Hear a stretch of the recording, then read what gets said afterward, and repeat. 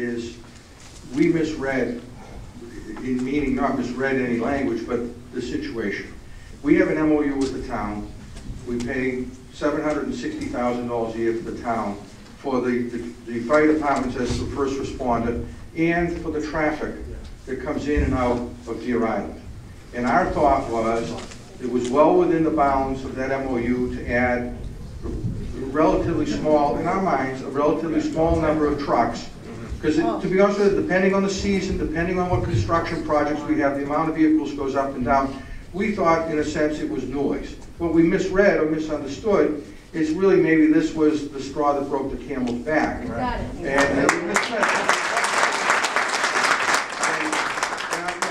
I will take blame for that. We will take blame for that we misread the situation. We clearly have misread the situation and the frustration of you folks here and others in the neighborhood. We just assumed it was another part of just doing business on the island, and we will take responsibility for that miscommunication.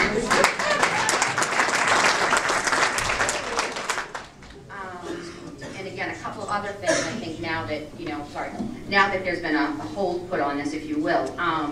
I happened to read the MWRA feasibility study dated February 21st, 2013. The study had a section entitled MWRA Benefits and MWRA Impacts.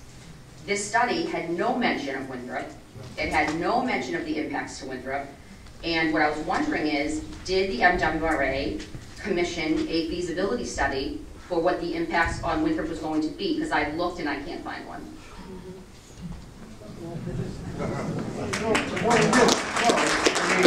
Again, the misread on our part was we didn't think what we thought was a relatively small amount of trucks Monday to Friday warranted that. Again, I'm being very honest with you. I mean, and so that was our mistake. And again, I apologize for that, and I'll apologize again. So no, there was none because we thought it was well within the parameters of what we had flexibility to do within the MOU. And speaking quickly to the MOU, and I'm not an attorney, but I have been a paralegal for 17 years, I think probably within the parameters of the MOU, you could do it. And that's where we have a bigger town-wide problem. The MOU that currently expires in June 30th, 2015, has next to zero protection for the town of Winthrop in it. It is comparing it to the one that, I'll proudly say my mother helped negotiate, Peg Riley, at the inception of all this. And when I read through that MOU to the next one, it dwindled and dwindled and dwindled. It would dwindle in certain respects because the first MOU talked a lot about construction. So yes, I agree with you, probably in the constraints of the current MOU, have the right to do this. But like you said, I think there was a bad read, if you will, on how the town was, and even I think it's us too. The town finally woke up when Don Manning spoke and said, everyone listen, what is going on here?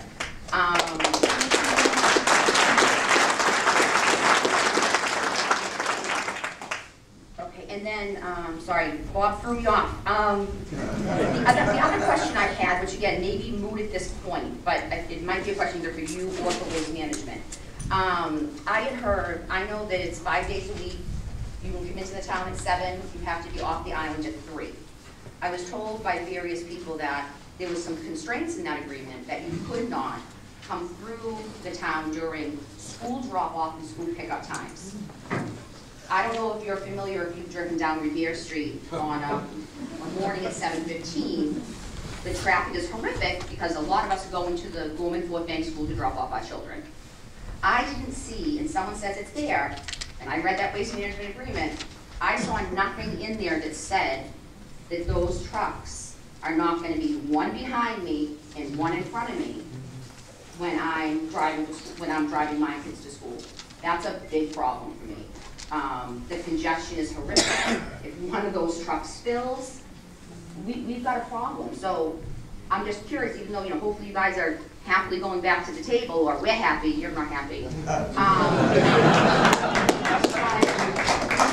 My question with that is, was that in the current agreement?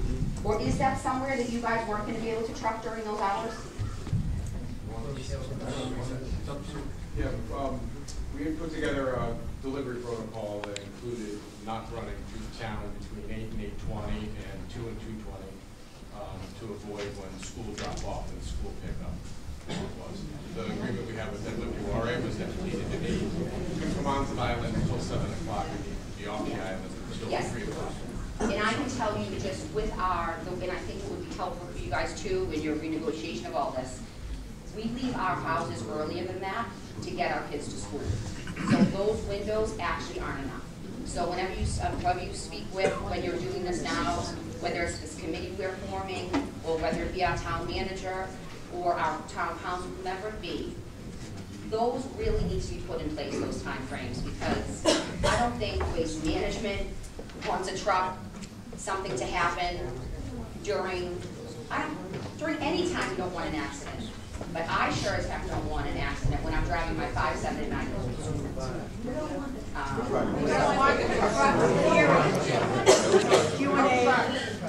And then, I'm sorry, my last point that, well, again, as a community, we're trying to talk to, that's what's getting some of them in, is that, you know, like Bob said, we don't want the trucks. Right?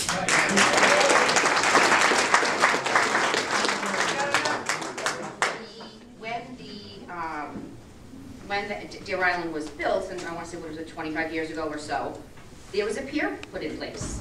And it has the roll-on, roll-off system. And I hear that that pier is also happening, I'm not sure if it's going to be maybe completed in May in Charlestown. So my thing is why can't, again, let's see how this project was originally, you were going to truck it in. Why can't the pier be, I don't know if it needs, you know, some infrastructure changes or it needs some help, but fix that pier. You know, again, as Daryl says, it's Deer Island property. Fix the pier, make it usable, to stop coming through our streets and to truck it. I mean, to put the truck on the barge, however you do it, and barge it through. It's just.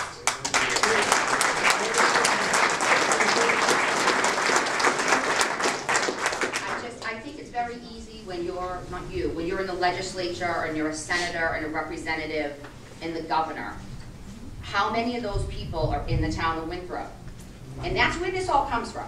This all comes from the governor's desk down, from DEP and everyone else. My big concern with this, and I'm curious if the DEP gentleman can answer this, what other facility in Massachusetts has the capability to handle co-digestion? Because what my concern is, and a lot of people's concern is, we're not just going to get food waste from 41 communities. At some point, this is going to be expanded and expanded, and we're going to be the garbage dump for Massachusetts, and that's where people's concerns lie. So thank you for your time.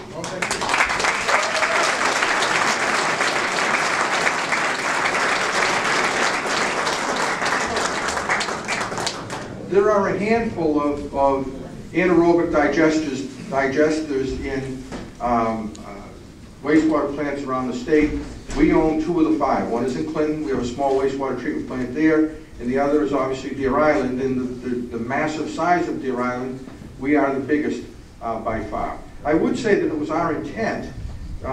We have a general rule of thumb that we try to keep our trucks off the road during the school rush hours in the morning and the afternoon. And while sometimes that's violated, we make a good faith effort to try to keep our trucks in that situation. Every now and then a truck will come up from Delaware somewhere and get stuck in traffic in Hartford, Connecticut, and pull in at the wrong time. But we really try to manage them very aggressively. I know that an issue that has come up repeatedly is the trucks out on the point running the stop sign, and we've been very aggressive on that. We recently had an employee. No, you're not. Well, we just had an. No, they don't stop. Okay, well, I would just tell you, when we catch them, we were serious about it. A gentleman with a 22-year career in the private company was fired because of us, because he rolled through the stop sign. So when we're aware of it, Put it in we the paper pursue so it. we know. I'm sorry? Put it in the paper so we know what's going on. Okay. Everything's a secret down there. That's one of the things that was just mentioned that we offered at the town council meeting, and that is we should probably have a standing committee that meets seasonally or whatever, an ongoing committee that people can come, we'll give you updates on what's going on, you can express your concerns, so it doesn't get to this point. And I think it's, again, called the Citizens Advisory Committee. We have one at Howes Neck out in Quincy, where we have a facility on Mount Island. And I think we'd like to set that up. We're in the process of forming. Okay, and we'll meet regularly. Yes. And we'll go through the various issues and get an early warning if we're heading down the wrong road. And you also get a sense of what we're doing and why we're doing it. So are there other, well, you've already spoken. Let me get Mr. Osborne. Thank you, Mr. Laskey. I've reviewed